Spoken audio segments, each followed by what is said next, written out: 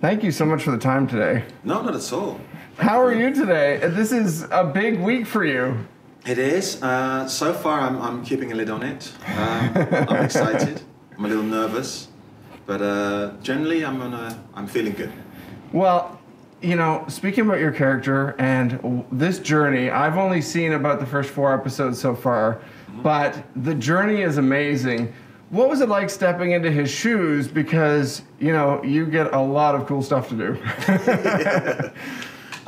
It was great. I mean, it's a character like that is a gift for an actor because, and as they said to me when I had the meeting with them and they finally said, you know, you have the gig, that there was so much to him, there was so much to explore in his character, that he is an ambitious man, but he's also a loving husband to his wife. In fact, it's one of the few relationships, if not the only relationship in the season, which is actually a healthy, loving relationship. So yeah, it was great. There was plenty to sink my teeth into. Did you have a first moment stepping into the role that you're like, this is huge? Like, I'm assuming stepping on set must have been a big first day, but was there something in particular that was like, this feels massive? You know what? I think, yes, that happened later on in the shooting, because the very first thing that we shot, the very first thing that we shot in the whole season, was actually a scene between myself and Eve Best, who plays my wife. Right. But it was a very small emotional scene. So of course, you know, you're walking through the set, you kind of go, oh yeah, I know how to do this and how to act. I'm looking into another actor's eyes and so forth.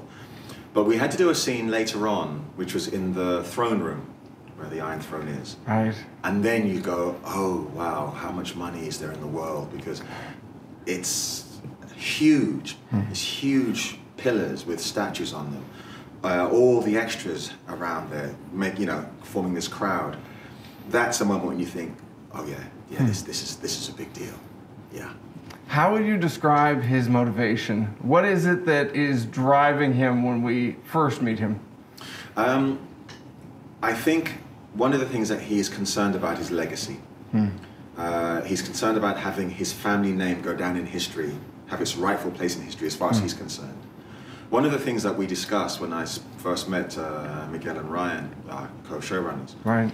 We didn't discuss the fact that he was a warrior, the fact that he was a nautical explorer, any of those things, and master of the tides. We discussed the fact that he was a father. He wants the best for his family. He doesn't always go about it the right way. He has his very strong ideas about what's right for them. He never asks his children, you know, what do you want? That's not who he is. Right. But that was the motivation for him, the idea that I'm going to, if I can't get my wife, who was passed over for the throne, who clearly, as far as my character is concerned, was well equipped to be the monarch, but just lost out because she's a woman. Right.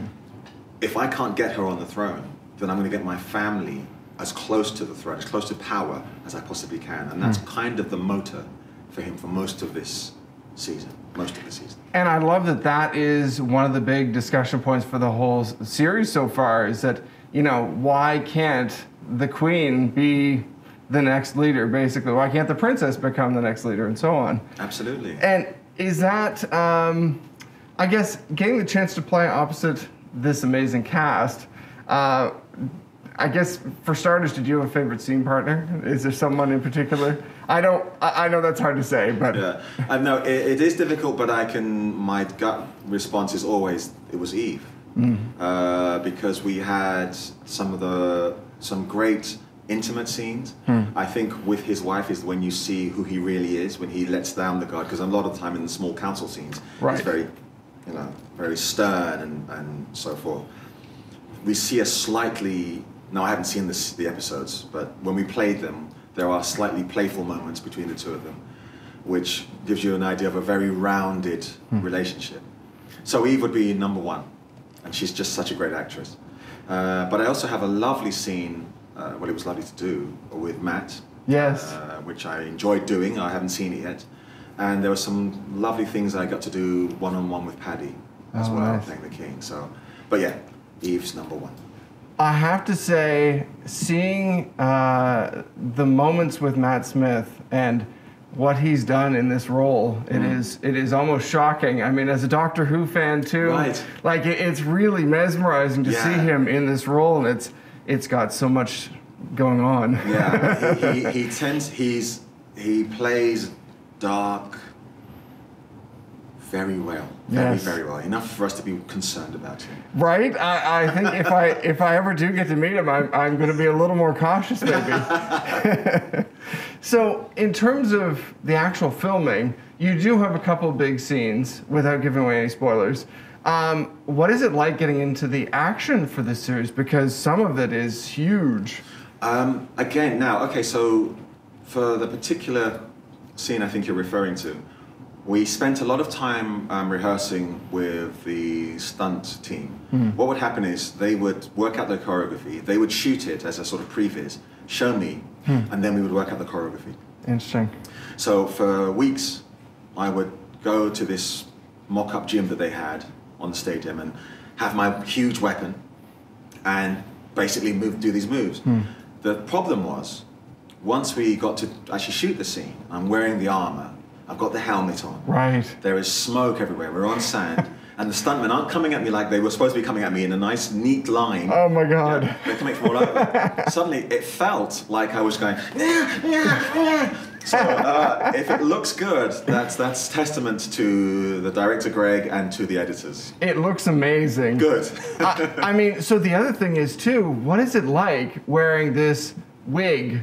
Because it looks phenomenal, but it must be difficult. Or is it not? It wasn't that difficult, to be honest. That's amazing. Yeah, it wasn't as heavy as it looks. People often think it was heavy. No, it's quite light.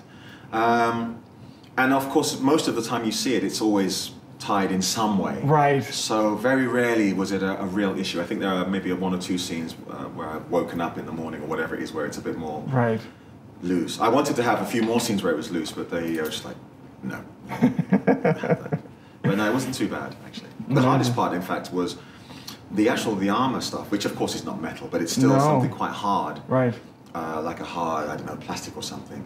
And that was a little bit uncomfortable. But, you know, I wore it for a few battle scenes and that's it, whereas people like Fabian and Graham, they're wearing it all the time.